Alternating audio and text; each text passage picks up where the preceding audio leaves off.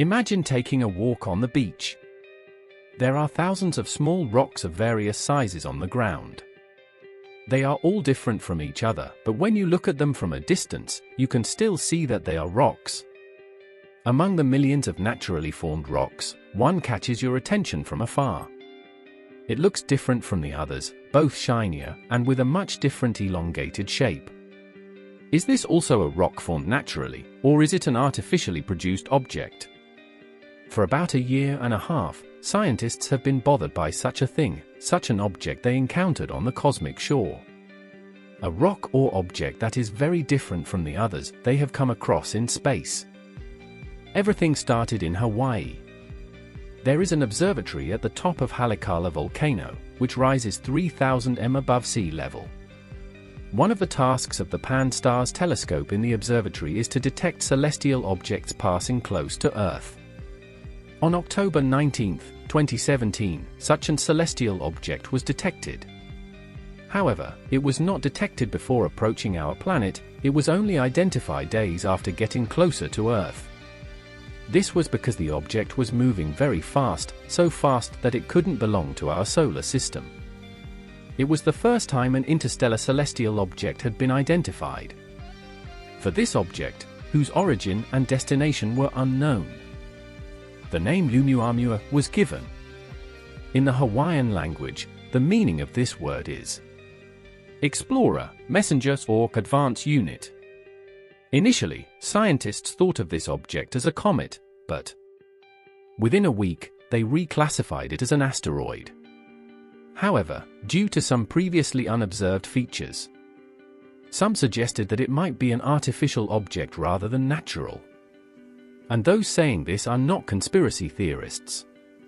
Moreover, the one stating this is Avi Loeb, a theoretical physics professor at Harvard University. In his scientific paper related to this object, he included the following statement based on the peculiar acceleration of Oumuamua. These expressions are not found in a novel or a movie. They are within the content of a scientific paper. Science fiction writer Arthur C. Clarke wrote a novel in 1973 titled Rendezvous with Rama. Set in the year 2131, the story revolves around astronomers who discover a mysterious celestial object, classifying it initially as an asteroid. However, they realize that the object, named Rama, has unusual movements, indicating an orbit unlike any other. It becomes apparent that Rama comes from outside the solar system. To investigate further, a spaceship is sent, and from the photos sent back by the ship, it is revealed that Rama has a cylindrical shape. Upon closer inspection, they realize it is a spacecraft. Due to the similarities between the mysterious celestial body discovered 1.5 years ago and the story in the novel, some have even dubbed the celestial body Gok as Rama. However, unlike in the novel, we haven't been able to send a spaceship to study it, and we haven't even managed to take a photograph. We only have observations made with various telescopes on Earth for about 1.5 months. According to these observations, we know that it is red in color, has a density close to metal, and completes one rotation every 7.5 to 8 hours. Starting from the change in its brightness, it was concluded that it should be approximately 80 meters by 800 meters in size, like a rod. In other words, like a cylinder.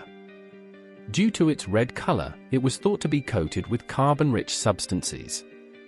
One of the most surprising features for scientists is that this object increases its speed gradually. We can observe such movement in comets in our solar system.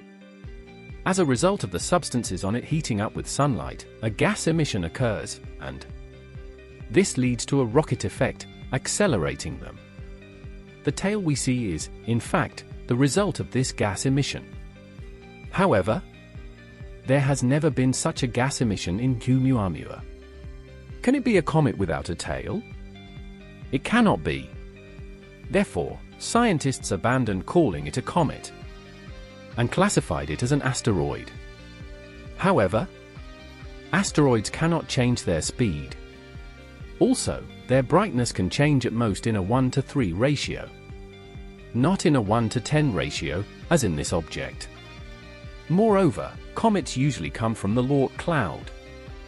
Asteroids also come from the asteroid belt between Mars and Jupiter, and in both sources, they are part of our solar system, so their speeds are compatible with each other.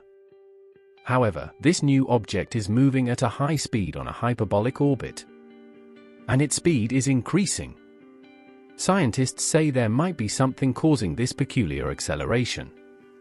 A solar sail with a thickness of 0.3 millimeters and a diameter of 20 meters. According to a new article published in November 2018, the reason for acceleration could be solar radiation pressure. If this celestial body is artificial rather than natural, it may be using a kind of sail to accelerate by utilizing this pressure, as seen in our civilization's projects such as Icaros and Starshot. Our civilization has successfully designed such sails, making them one of the most suitable and plausible technologies for interplanetary or interstellar transportation.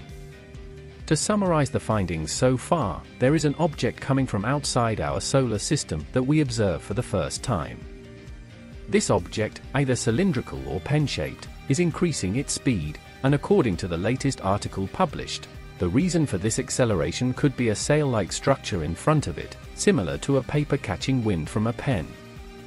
While this idea is quite speculative, according to the scientists who wrote this article, it is not so speculative for two reasons. Firstly, if we exist and can imagine such technologies, why wouldn't others? Secondly, we estimate that at least a quarter of the other star systems in the Milky Way galaxy resemble ours. In other words, there is a possibility of life on billions of planets. Even if life and civilization on one of these planets have completely disappeared over time, they might have sent similar exploration vehicles to all corners of this galaxy, just like we sent Voyager 1 and Voyager 2. One of the significant features of our sent vehicles like Voyager 1 and Voyager 2 is that they send back findings to us through radio signals.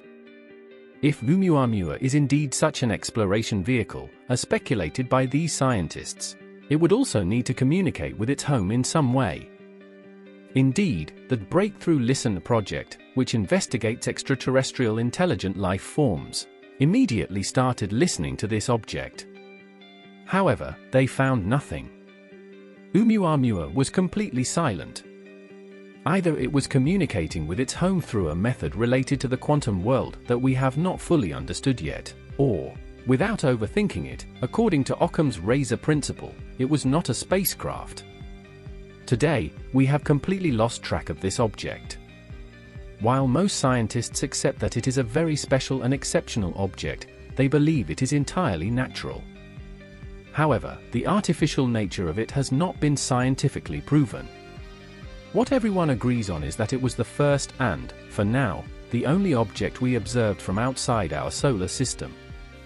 In this sense, it is truly a pioneer, much different from the stones we see on the beach while strolling. If the person strolling on the beach were not us, but a cave dweller from thousands of years ago, and they found such a different stone, what would they do? For example, if they found a dead mobile phone on the beach, would they classify it as a different stone but still a stone? Or would they, based on their technology at the time, imagine something and consider it a technological tool made by a tribe they never knew? Whatever the cave dweller does, there is probably no way to explain the actual technology of the mobile phone. Similarly, if we ever encounter a civilization much more advanced than ours, either we won't notice it or we will try to describe it to the best of our ability based on the technologies we use. However, regardless of the outcome, there is a high likelihood that we will never fully understand what it truly is. Still, the idea of finding a message in a bottle while strolling on the beach is enough to excite a person.